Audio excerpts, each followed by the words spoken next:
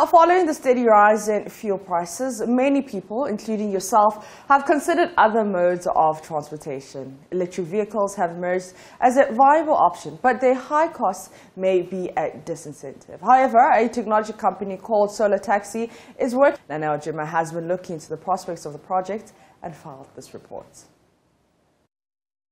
Crude oil prices as at March 9, 2022 stood at $124 from $86 at the beginning of February, representing a 44% rise.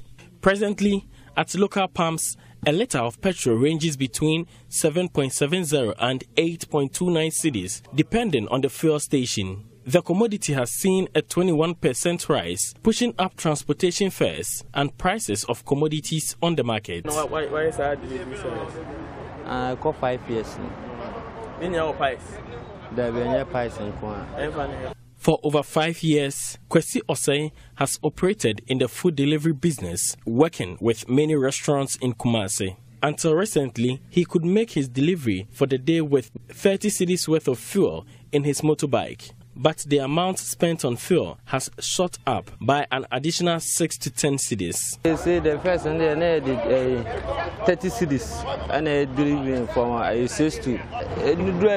Say 1 gallon. I just say doing was I thought 10 cedis count and so now they are. Motorbikes are becoming a common mode of transportation and delivery of goods. Many resort to it as a cheaper transportation alternative.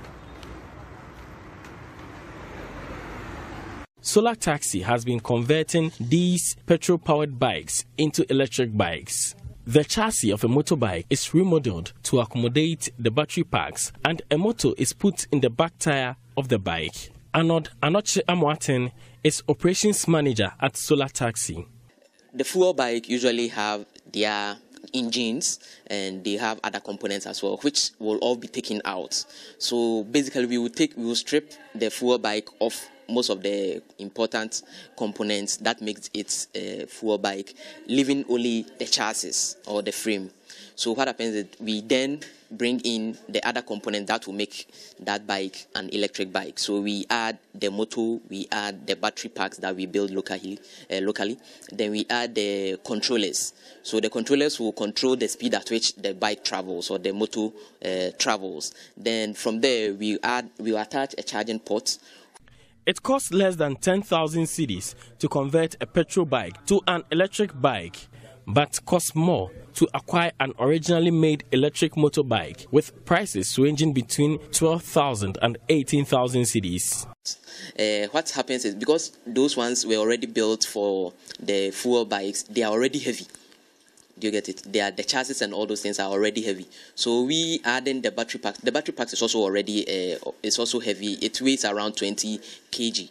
So when we add the battery pack plus the motor, it gives it more stability whenever you are riding. According to research by the Tech Hub, with 7 cedis worth of electricity, a bike can be powered to run for 150 km per hour. The same distance for petrol bikes will cost at least 35 cedis.